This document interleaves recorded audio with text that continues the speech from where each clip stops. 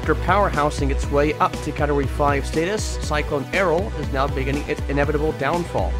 Just down now to a Category 4 on the South Atlantic and the Australian scale. Right now we have it with winds of 150 miles per hour, and it is rapidly weakening as wind shear is going to dramatically increase. It already is over the system right now. So as I said, winds are 150 miles per hour, that's 240 kilometers per hour. Movement is still due south right now at 5 miles per hour, pressure 928 millibars by the way, though the movement vector is expected to turn more easterly over the next 12 to 24 hours and then make landfall around 2 days from now over the Cockatoo Island region of Western Australia. So this is where the storm is located right now, 14.7 degrees south, 118.9 degrees east if you're tracking at home. That's 360 miles away from Broome, 374 from Pardue, 436 from Karratha, 586 from Exmouth, and 1202 from Perth. Those are once again in miles. In kilometers, those are 509, 602, 702, 943, and 1934 respectively. All these locations are a little bit out of date, given that the storm is moving pretty slowly, but they remain pretty much on point. So this is what the storm is right now in terms of wind field. It's got a very small wind field, very small storm. That's why it was able to intensify so fast, because it had a very small eye and it was very small of a storm, and the conditions were very ripe for the storm right now. Cyclone watch, however, has been issued now from Curry Bay to Broome, and it does not include Broome. So those are mainly going to be in the Cockatoo Island region of Western Australia. I kind of think that area, that's where we're going to be seeing this storm come in. Not thankfully anywhere near the intensity of what we're seeing right now. You know, it's going to be much, much weaker than this, down to probably a tropical storm, a weak tropical storm at that as it comes in here.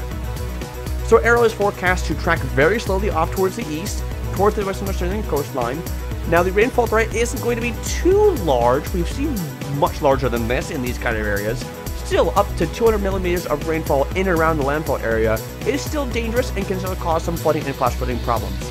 If encountering a flooded area or flooded roads, turn around, don't drown. Now, of course, the storm still is going to pack dangerous wind gusts up to 50 to 60 miles per hour as it comes in here, and those wind gusts are capable of causing damage. Do not underestimate those smaller wind gusts, especially structures that are poorly built, as that can still cause severe to catastrophic damage. Even those lower wind gusts, we've seen it here in the United States. So this is what the track forecast is looking at right now. You can see it very rapidly fall off here, down to a Category 1 here in 24 hours, maybe even weaker than what I'm going to be getting in 24 hours. Making landfall in Western Australia, maybe with winds around 50 miles per hour, and then by just 3 days ahead of now, it's gone over Western Australia, and the energy will gradually move off towards the south and gradually dissipate, and then that will be the end of the tale of Cyclone Errol here. Very interesting storm to be tracked here over the next few days. So the HGWC's forecast cone, they did peak it as a Category 5 earlier. They're down to 145 miles per hour now for the next advisory, which will be coming out in about an hour or so as a narration. So they do forecast a rapid weakening, as you can see, as it comes off towards the coastline here, making landfall here maybe around 50, 45 miles per hour, maybe a little bit weaker than that, and rapidly dissipating as it moves inland, as storms frequently do in this kind of area. Although we have seen some brown effect storms in this area, not going to be seen with this storm due to the rainfall not being as pronounced as previous storms.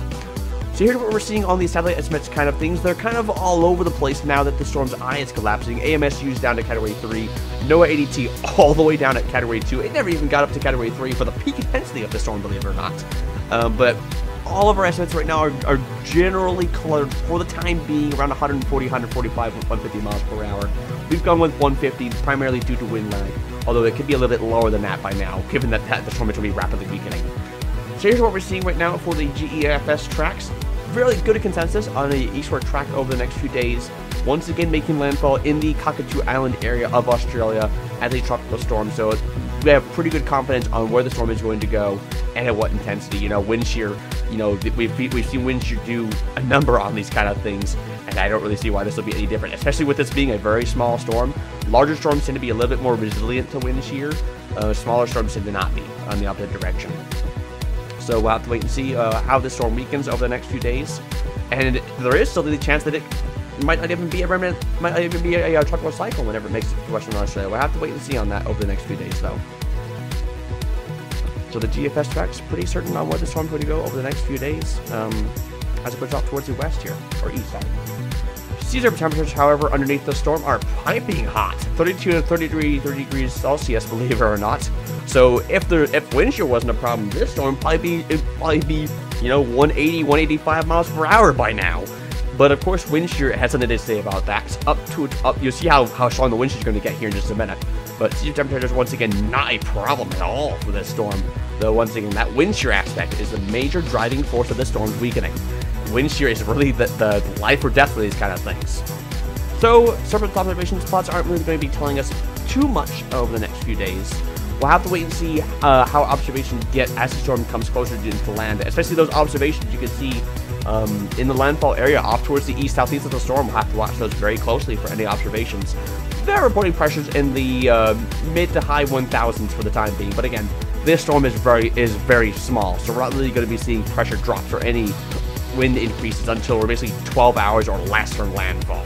That's kind of how this storm is going to go. That's how small it is. So you can see the model tracks are pretty clustered over the next few days, bringing it up towards the southeast. Maybe a little bit of a stalling motion as it comes inland, but obviously wind shear is going to be tearing this thing to shreds by that point. So the rainfall threat is going to be far off, displaced from the center. I imagine probably to the southeast of the center. So we'll have to wait and see how bad the rainfall threat is going to be. I don't think it's going to be too bad. We've seen way worse flooding threats in this area, though. The intensity forecast, you can just see just how quickly it drops off an absolute cliff here. Most models unanimously in agreement of very rapid weakening. Maybe just as fast as intensified here, and this is why. Look at that wind shear graphic, up 40 to 50, maybe even up towards 55 to 60 knots of wind shear. Good luck of a tropical cyclone surviving that. Good luck. You know, tropical cyclones typically struggle with 20 to 25 knots. How about double that? Maybe even a little bit more than that. Good luck surviving that. Errol certainly got a challenge ahead of it with his wind shear. Let's see how it performs, though. I don't think it's going to be very well. Of course, sea surface temperatures and relative humidity not a problem for this storm either. So it's just the wind shear that's going to be the main driving force of the storm's weakening phase, and ultimately what will be ending its life in about 3 days' time. So here's what the satellite imagery looks like. It looked phenomenal earlier.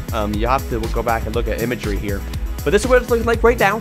You can see the eye is collapsing with increasing amounts of wind shear. You can see a lot of the convection now is being displaced to the southern side of the storm. So that indicates that the wind shear is in the southerly direction. And you can see all just around the storm. It's streaming off towards the south here. And that wind shear is only going to increase over the next few days as the storm pushes out towards the east-southeast here. The eye temperature earlier did, I think, reach around 20 degrees Celsius. So that's really warm for a storm of this intensity. And I would judge to say that the storm probably peaked around 165 miles per hour, maybe a little bit higher. I know some Dvorak readings were up towards 180 miles per hour for this storm, so certainly one for reanalysis eventually over the next few months. We'll have to wait and see what data says, though. We'll have to wait and see what our animation releases for our final call for the storm, of course. But Category 5 peak nonetheless, down over to Category 4 now. A dangerous storm still, regardless of how weak it's going to be in Australia. The storm is still going to be extremely dangerous, posing life-threatening flash flooding. Of course, you've got the rainfall threat on top of that. And you've got, of course, the rip current threat. That's going to be the most immediate threat right now is going to be rip currents. So if you're on coastal areas, be sure to look out for those. But still, a dangerous storm threat coming towards Western Australia coastline just proves that these storms can still happen even as we get into May, or closer to May, I should say. Australian season, not done quite yet.